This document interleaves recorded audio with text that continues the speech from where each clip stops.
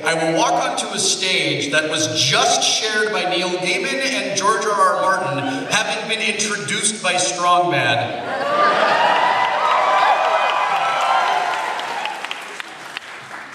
Welcome to Woodstock 5.0, everyone. Thanks so much for being here tonight. And sing to thee the secrets of the Celts in days of old. No, back up. Old. Yeah, that's better. And he sang something, something, something, something, la da da da da, la da da dee da da da, something, something, la da da, with la da da, oh, something, something, la da da da da. One night, Wil Langers, I did spy a harasser, a crimson hair. She fancied dogging, so we walked the skinnet then and there. Her scanger demo dinababs, shemazel latin tax. Grand King Noragomi teeth, the saints they reeled the spats. You're from my town too? I have absolutely no idea what I just sang. I'm pretty sure we may have just entered a common law marriage in Dublin. And they sang something, something, something, something, la da da da da, la da da dee da da da, something, something, la da da, wisdom, la da da, oh, something, something, la da da da da. I love to breathe the open air, I love a pint of plain. I love to court the ladies fair, Killarney to Coleraine. But most of all, I love to hear me father's favorite song. Especially I love when everybody sings along.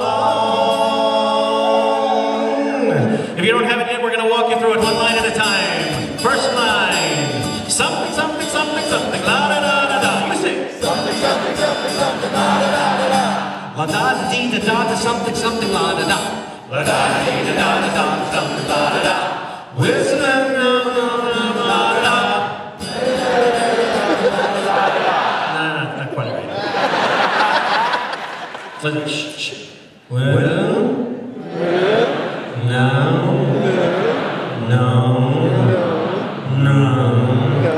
la da da. All right, let's string it all together. Oh, something, something, la da da da da. All together. Something, something, something, something, la da da da da. La da da da da, something, something, la da da. Something, something, la da da. Higher and stronger. Something, something, something, something. You're sometimes vain and you're often inconsistent. You've no opinions, you never take a stance. You're so dispassionate, you always sound so distant. And I tell you, you know zilch about romance. And not once did you ever say you love me. You sent no flowers, you never called me honey. And you always talked as if you were above me. And it felt like you were always needing money. Sometimes you generalize, and on better days your tone is condescending.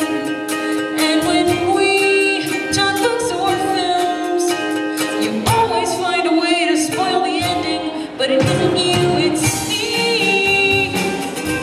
I need someone more scholarly.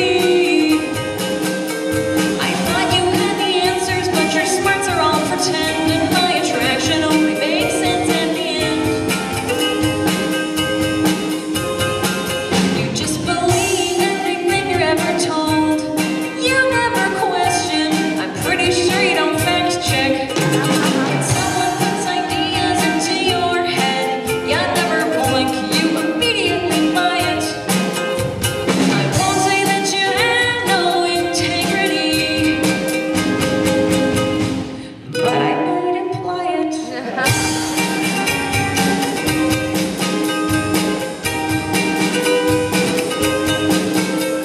But having been introduced by two, well, a cartoon character and a scientist who I respect, I will now endeavor to live up to the introductions by telling you some stories, all of which are true. A couple of years ago, my wife and I put a bunch of sod down in our front yard.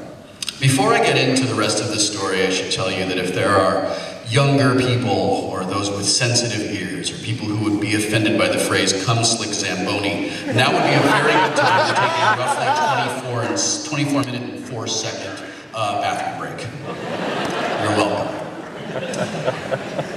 So we put a bunch of sod down in our front yard, as one does in Southern California, and stood back and looked at the beautiful lawn that we had bought, and went to bed.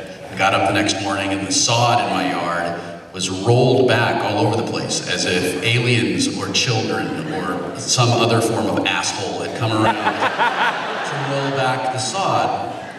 So I rolled the sod all back up, put it back nice and flat, made it look really good, tamped it down, stood out there with my hose, realized I should not have done all of this in just my boxers.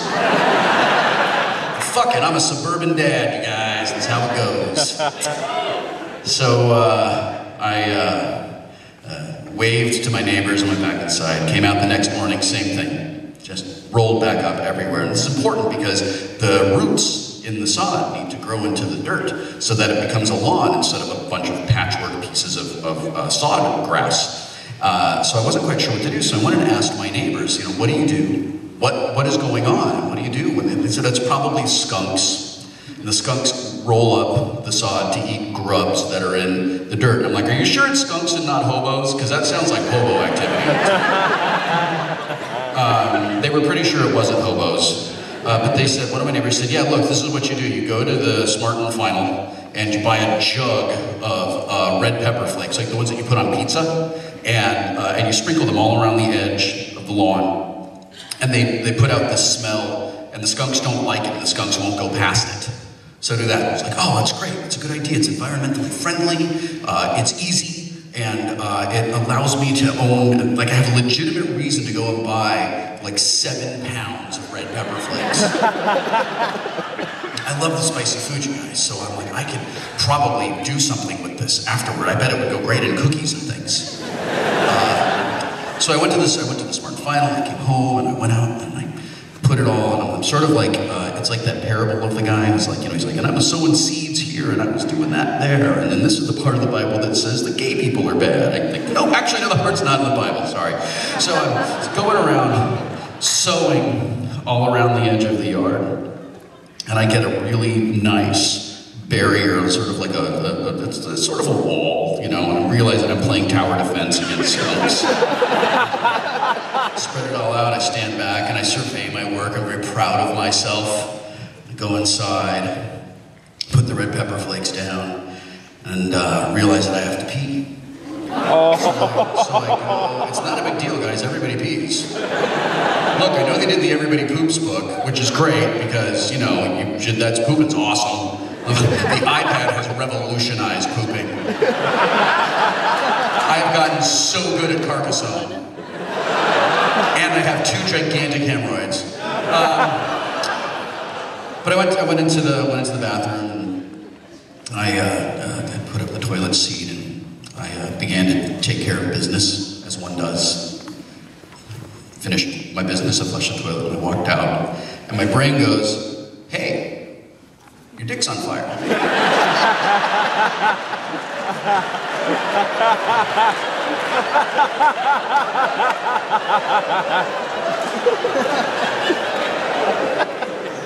What an odd thing for your brain to say to you. So I'm like, brain, I think you're confused. There is no smoke. And my brain goes, wait for it. Oh fuck, my dick's on fire! So I run into the bedroom where my wife is, hoping to not be bothered by me. It's kind of her default condition. Ann, my dick's on fire!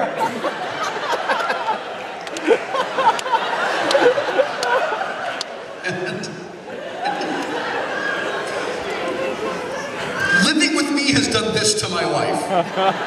She looks up and she goes, oh?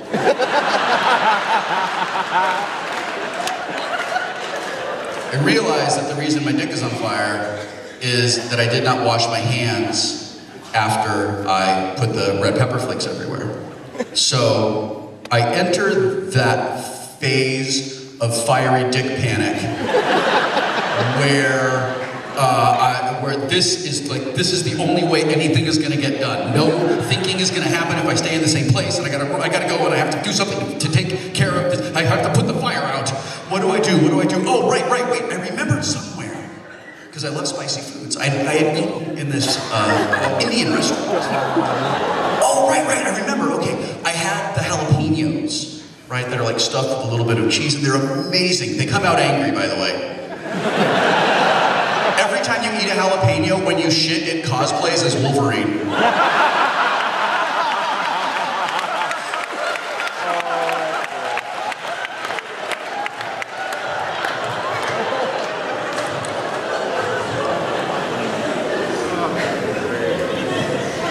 I remember at the Indian restaurant, I was like, I'm gonna have the spiciest thing in the world. And they were like, haha, you're adorable, here you go. And I eat the spiciest thing in the world, and my mouth is on fire, right? And the guy's like, here, have some milk, that'll help the thing. And I was like, milk, I got it. I run to the kitchen,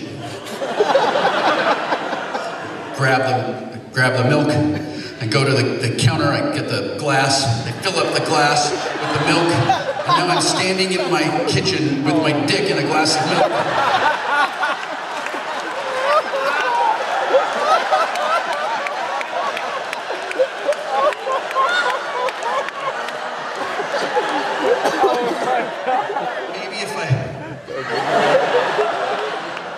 There's nothing sexy about this. It's the least erotic thing you will ever see in your life. I imagine that this will be jiffed out of context.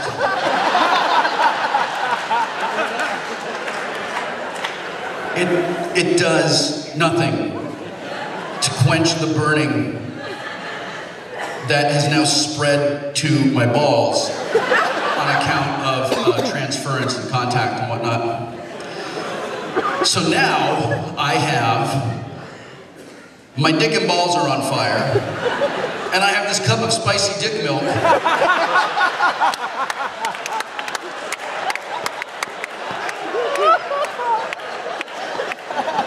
This is a true story. It's in a glass that has a happy face on it. I don't know what I'm gonna, like, what am I gonna do with this? Like, I can't just pour it down the sink, that's wasteful. Well, maybe. I did not drink the spicy dick milk. I ended up putting the spicy dick milk in the sink.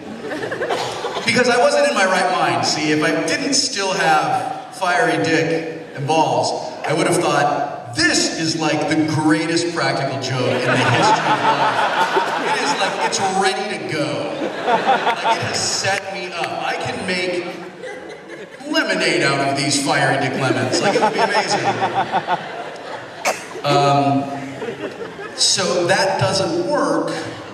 So I returned to my original plan, which was running around the house like this. I get a paper towel and I put it in, with the ice and the water, and I'm doing this, which is weird. Like, you know, as a 13-year-old boy, I tried to put all kinds of weird things on my wiener just to see what they would do, because that's what you do at that age. Strangely, a frozen paper towel was not one of them. This is a true story. Eventually, it just settles down. Like, it just, like, calms down after what feels like an eternity. I go into the bedroom, and I have learned, my wife and I have been together for 18 years. This year we will have been married for 14 years. We're very, very close. Thanks. We have that amazing relationship where we don't have to say things to each other, you know, like there's body language, and there's this sort of connection just from being around the same person for so very long. And what was coming off of my wife was, do not fucking bring your fiery dick anywhere near me. I will kill you. And I can't say that I blamed her. So I took my fiery dick out to the couch. We slept it off. The sod looked amazing in the morning. Skunks did not come back.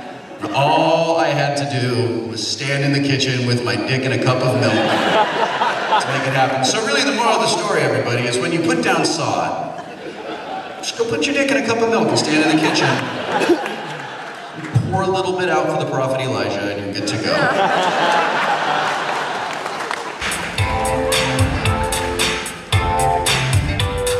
Hand job, I don't understand job. I got a problem and I can't contain it. I use my icky sticky rocks to help me explain it. Handy J's are like Stonehenge to me. Robert Stack can't even unsolve this mystery. I'm the messed up child of a baby boomer. I was in the gifted class but a total late bloomer. Now I got a secret to get off my chest from kissing to sex but never learned the rest. In high school I was in the marching band, not learning what to do with my hand. While other girls were dripping like a Jackson Pollock, I blossomed later than Maya Bialik. I'm investigating bones like Dave Chanel, trying to make it stand up like Dave Chappelle. When I stare down the barrel of a semi-hard dick, I feel more singled out than Chris Hardwick. I said he box shocks a rock when I had the gas off, but I wasn't on the ski bus, jerking people off. Wouldn't lay and touch my chest like your vapor rubbing Vixen, let alone deep throw your tricky Dick Nixon. I want to learn how to make your Watergates flow. I'm resenting Spiro, I knew that I might never know how to HJ your L.B. Johnson, know less about dicks than Samantha Ronson. I should have explored new frontiers like Wil Wheaton, but I was more conservative than Alex P. Keaton. I fell off the price just like the down. I want to give a hand but I don't know how. Hand job, I don't understand job. Do I spit, do I squeeze, do I ever touch the top? How can I learn when you always make me stop?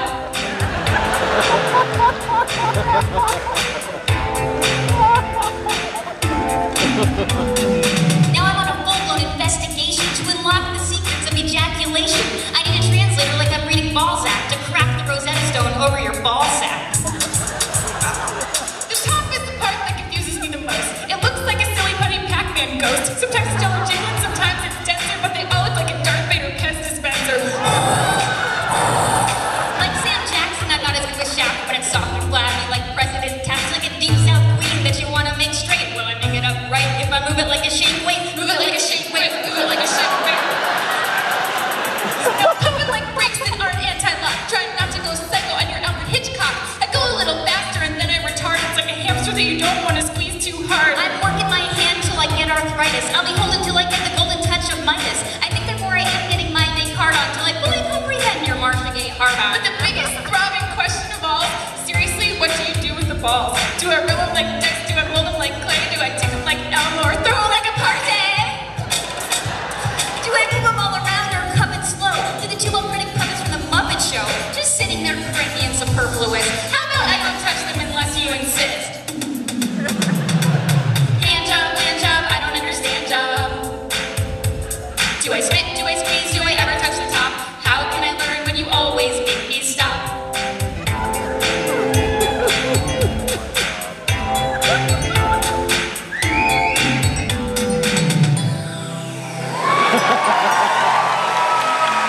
How can I learn when you always make me stop?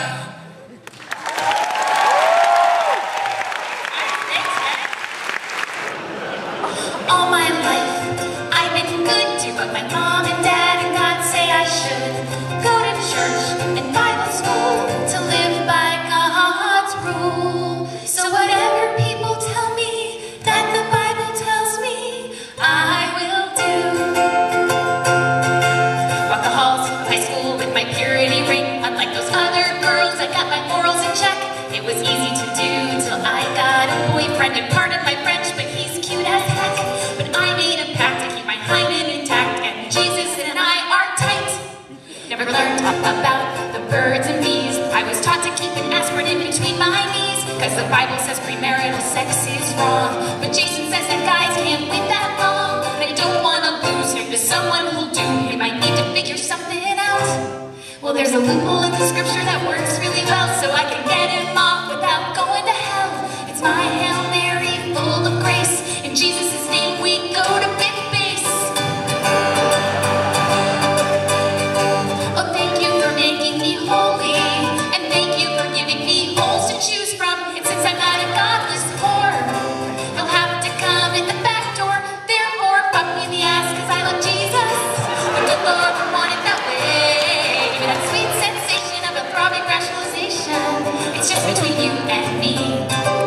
everyone knows it's the sex that God can't see. It's hard to be as pure as me, to resist the urge to lose my vaginal virginity, to wait until my marriage bed to give my husband my unsullied maidenhead. So take your cock out, shove it in my ass, fuck me until you come. Oops, I mean, let's join our souls and unite our bodies and fly with the wings of God. Whatever you do, don't touch my clitoris. If you ring Satan's doorbell, God can't ignore this. And no prophylactics when you put it in, cause birth control's for sluts and it's a sin. I've emptied my bowels and laid out the towels. I'm ready for romance. Now I'm praying with power that's the highest, but of all of my holes, this one's the driest. But we can't procreate if we anally copulate. God's okay with sodomy, but only if you're straight. And I'm staying here no matter what. So I'm okay with everything but, everything but, everything but love. Fuck me in the ass cause I love Jesus.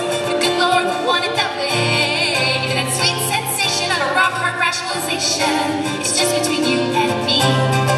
Cause everyone knows it's the sex that God can't see. I do whatever the Bible tells me to, except for the parts that I choose to ignore because they're unrealistic and inconvenient, but the rest I live by for sure. So let's not talk about how the good book banned shellfish, polyester, and divorce, and how it can own slavery, killing gays, because those parts don't count, of course. Let's cherry pick the part about losing my chariot, minded for ambiguities, no missions to circumvent any real sacrifice, but still feel past my arbitrary parroted positions. And don't you dare question my convictions, and don't look closely at the contradictions. Just focus on the sacrificial crucifixion and have faith in its complete jurisdiction as the only way to measure if you're good or not. And in a debate, just say to have faith, because when up against logic, it's the only card you've got. So close your eyes, take a deep breath, and fuck me in the ass because I love Jesus. His good Lord would want it that way. And that sweet sensation of an irrational rationalization, it's just between you and me. Cause everyone knows it's the sex that God can't see. Yeah, my chastity belt has locks, but sometimes you need to think outside the box. Thank you guys.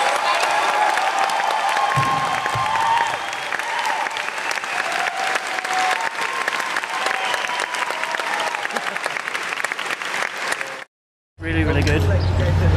So, much better than, I don't even remember what that last thing was now. What a waste of time. Walker coming through, watch yourselves. Is he gonna see